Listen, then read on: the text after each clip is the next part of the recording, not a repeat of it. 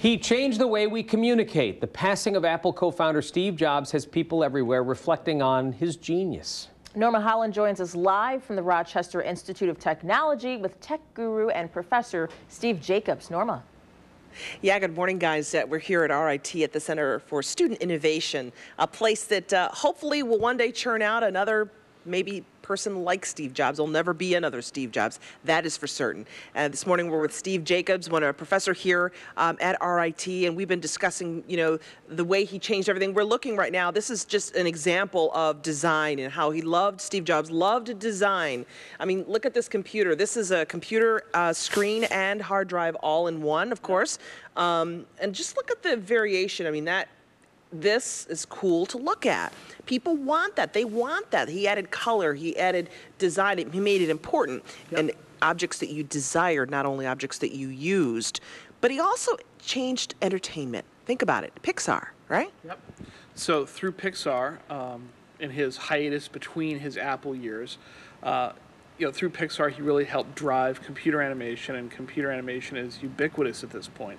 What you teach here at RIT. And we have a whole school that teaches it here. We have graduates who've worked on Cars and all those films, really driven that technology there.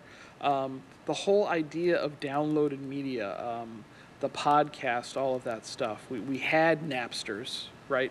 Previous to Apple. Right. But Apple is the one, and Jobs was the one who was able to convince major media to go for it. And really, the podcast idea, the downloadable, either home-produced or commercially produced media to go, was really Apple's triumph in terms of getting that to be ubiquitous. And that's what we do in our business. We want people, of course, to download our stories and read them on their phones and on their smartphones. And so he really helped even the way I do my job as a journalist.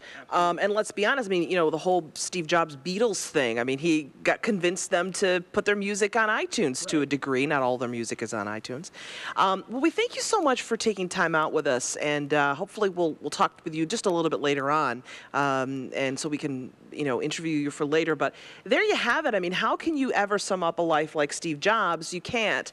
But the hope is that there's someone out there who can come up with great ideas in the future.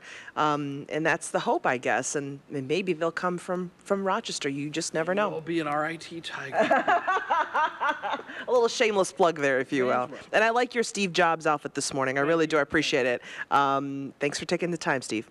Always a pleasure, Norma. All right. Reporting live at RIT, Norma Holland, back to you. All right, Norma, thanks.